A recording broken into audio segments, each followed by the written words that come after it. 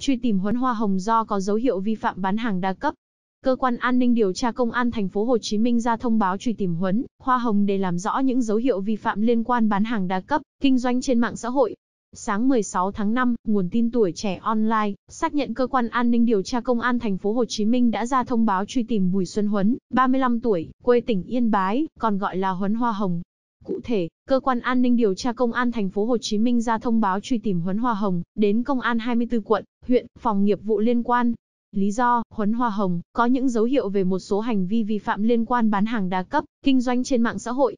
Huấn được biết đến với biệt danh Huấn hoa hồng vào khoảng năm 2015 và nhanh chóng trở thành một hiện tượng mạng xã hội nhờ những hình ảnh, video tỏ ra ngông nghênh, ăn chơi, khoe của. Huấn nổi tiếng do có mối quan hệ thân thiết và thường xuyên xuất hiện chung trên các livestream của nhiều giang hồ mạng, đình đám như Khá Bảnh, Quang Rambo. Trước đó, đầu tháng 9 2019, Công an quận Bình Thạnh kiểm tra hành chính một tụ điểm ăn chơi và phát hiện Huấn hoa hồng dương tính với ma túy. Sau đó, Huấn được đưa đi cai nghiện bắt buộc.